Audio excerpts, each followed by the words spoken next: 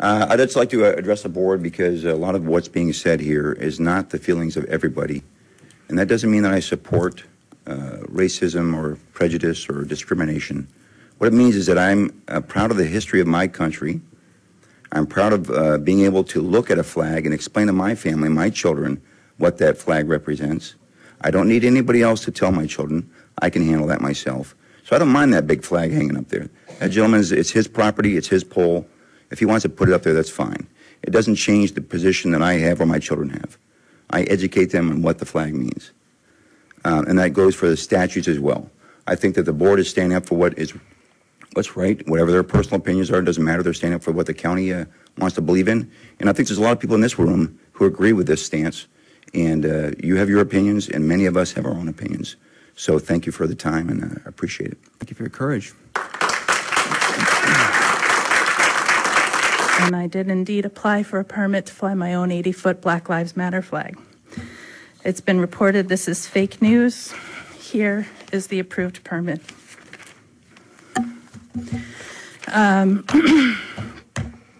It's been reported not only nationally on Fox News and the Washington Post and Essence magazine, but even internationally, Australia, Lithuania. The world is watching us here in Stafford.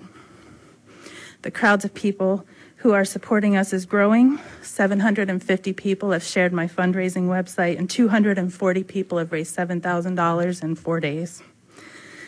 The flag that we intend to fly is 30 by 50 feet, and it has been donated and paid for in full by a Virginia business.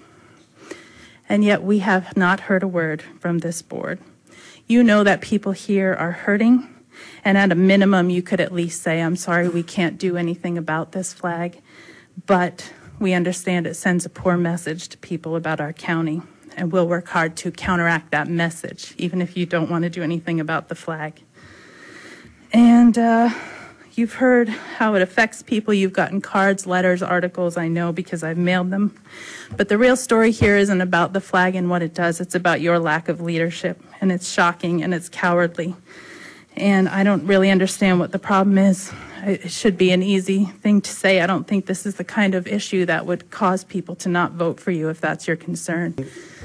In closing, just based on what I've heard here, I'd just like to say that, you know, those soldiers at that park and the soldiers on the other side, too, at the end of the war forgave each other.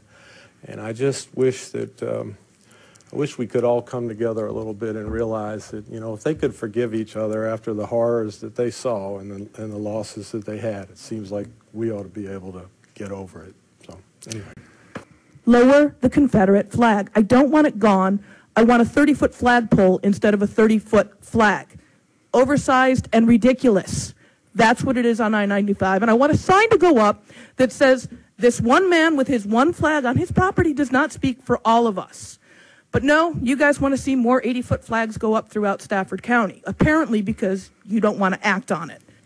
We are in a divisive time in this country, and this flag is representing divisive issues. We are better than this. So with that said, if it's not an economic answer that you all are looking for, and the fact that this is driving our economics away from creating more jobs, more revenue for payroll tax, more revenue for sales tax, and you know that we have an opportunity to do the right thing here.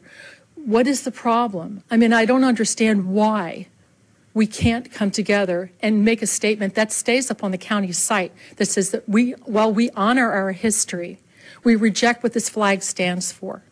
And I guess that's what everyone in this room would like the county to do, is to take a stand.